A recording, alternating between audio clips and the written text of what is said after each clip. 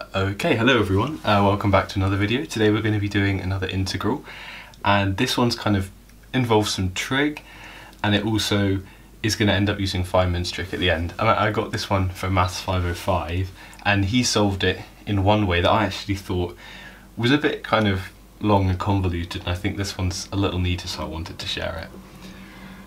So, first thing we're always going to do when we spot cos 2x is do what it's asking us to do, really, which is to use the double angle formula. And for cos, that's that cos 2x equals cos squared x minus sine squared x. And instantly we're going to know, we know that we kind of want to use that because we've got cos x and tan x here in our denominator. So it seems to make most sense to have everything with x's inside of the brackets rather than a 2x. So let's make that expansion now. So we've now got cos squared x minus sine squared x over the same denominator we had before, which, just in case you didn't see, was ln tan x multiplied by cos to the 4x dx. So now that we've got cos and sine to various powers in our numerator and denominator, I'm going to split our fraction up and write it in terms of different trig functions, bearing in mind obviously that 1 over cos x is equal to sec x, and that sine x over cos x is equal to tan x. So with that in mind, if we just ignore the ln tan x for now, because that's not really going to change, what we've got is cos squared x over ln tan x, but let's just ignore it for now, cos to the 4x minus sine squared x over, again, we'll just ignore the ln tan x for now, we'll put it back in when we get to actually rewriting the integral, over cos to the 4x as well. So with cos squared x over cos to the 4x, we've got some really simple cancellation here. We're just going to end up with 1 over cos squared x, and that can also be written as sec squared x. And over here, what we've got really is sine squared x over cos squared x times 1 over cos squared x. And the reason we're going to write it like that is because given that sine x over cos x is tan, that must be tan squared x, and then we must have a sec squared x left over here. So let's rewrite our integral again. So this is equal to the integral from 0 to pi over 4 of sec squared x minus tan squared x sec squared x divided by the natural log of tan x dx. And as soon as you see sec squared x in any integral where you've got tan, especially one where tan is inside of a natural log, we know we have to make a u sub. I mean, from the beginning of looking at this integral, we should have gotten the sense that at some point we're making a tan substitution, and even Maths 505 did that. But he did a really long one that involved a lot of simplification and writing sine and cos in terms of it. Here we don't have to, because the derivative of tan x is sec squared x. And actually we have a factor of sec squared x dx in our rewritten integral. If we were to factor sec squared x out like this, then making the substitution u equals tan x would yield that du equals sec squared x dx. And we've got this sec squared x dx right here. So this makes our substitution really easy. We've just got to look at the bounds. So as x goes to 0, tan x is also going to 0. And as x goes to pi over 4, tan x will approach 1, given that tan of pi over 4 is 1. So now that we've made our substitution, let's clear some space at the top and rewrite our integral. And by the way, I'm going to call our integral I, just so we can keep track. I'm going to say this is equal to the integral from 0 to 1, because our bounds have changed, of 1 minus u squared divided by the natural log of u with respect to u. And at every space here, I've just swapped tan with u, and I've removed our sec squared dx and replaced it with du. So this integral actually may look familiar to some of you who have come across Feynman's technique before. And if you haven't, don't worry, because I'm going to teach you how to use it. And the reason it's going to look, the reason that it kind of looks like we should be using Feynman's technique here is because we know how to differentiate exponentials. So given a function y equals a to the x, we know that that means the natural log of y equals x times the natural log of a, which means that dy dx times 1 over y is equal to the natural log of a, and therefore if we multiply by y, which is a to the x, that the derivative with respect to x is ln a times a to the x. And that works, especially as this kind of reveals why e to the x differentiates to itself, because of course ln e is just 1, and so all we get left with is the exponential part. But anyway, we're going to use this fact that when you differentiate an exponential, a natural log gets pulled down to kind of simplify this fraction that we're looking at that's got a natural log on the denominator. And the way that we do that is by creating a function in terms of an integral.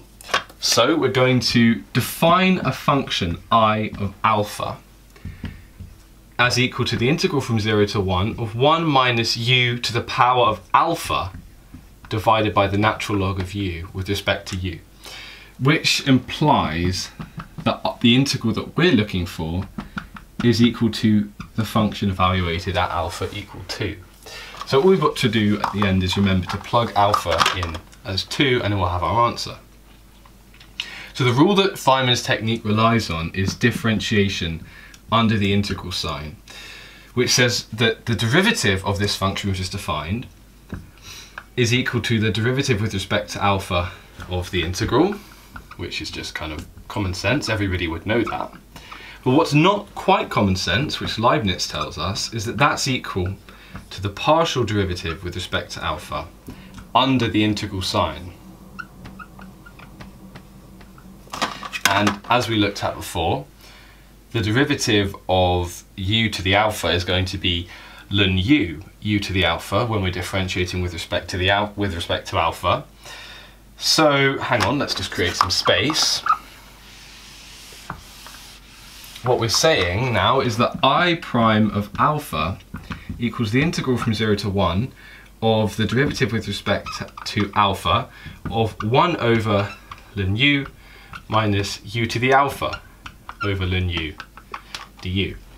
Now this is a constant because there's nothing in terms of alpha here, so the derivative of a constant is always 0. And here the derivative of u to the alpha is just ln u to the alpha, and therefore we're going to get a cancellation here, right? And so our integral has tidied up really nicely. Let's pull the negative out. And so we now know that the derivative of our integral function is negative the integral from 0 to 1 of u to the alpha with respect to u. This is just power rule, right? Everyone knows how to do this. We're going to add 1 to the power and divide by our new power. And of course it's bounded between 1 and 0. Now, when u equals 1, we're going to have negative 1 over alpha plus 1. And when u equals 0, we're just going to have 0.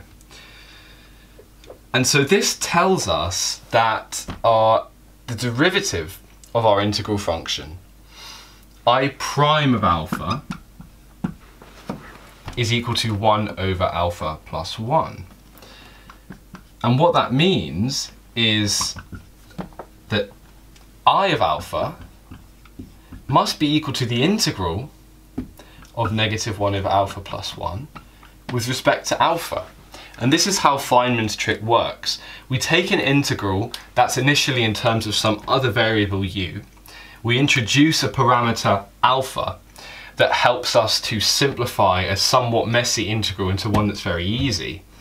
it has to be bounded so that we end up with an output that's just in terms of alpha. And we then integrate this output with respect to our parameter alpha to find a new expression for the value of our integral. In this case, this is a really easy integral. This is just going to be equal to the negative natural log of alpha plus 1. But we're going to have a plus c, and we don't want to have a plus c because we want to know exactly what this integral is equal to. So let's return back to our original expression for alpha. And I'm going to rewrite it here so that we can keep track.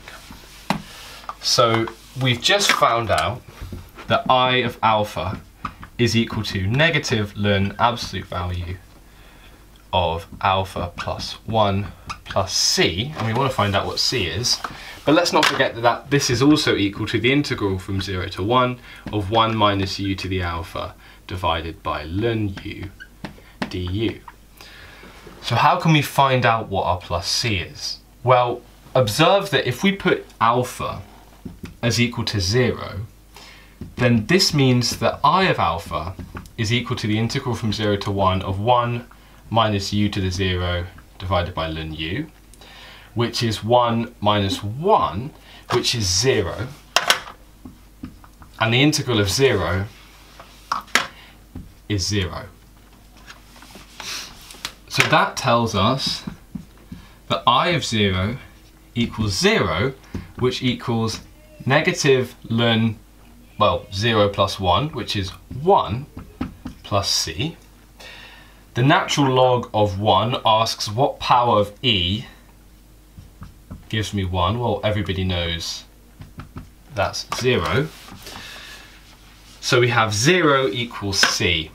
And so we know that we don't have to worry about our constant of integration because c is equal to 0. And therefore, the integral from 0 to 1 of 1 minus u to the alpha over ln u du is just equal to negative the natural log of whatever our power alpha is plus 1. And in our case up here, we said that alpha was equal to 2. And so that means that I is equal to I evaluated at alpha equals 2, which is negative ln 3. So I hope that was helpful and a good introduction to Feynman's trick. Let me know if there's any other things you want me to go over in the future. Thanks for watching.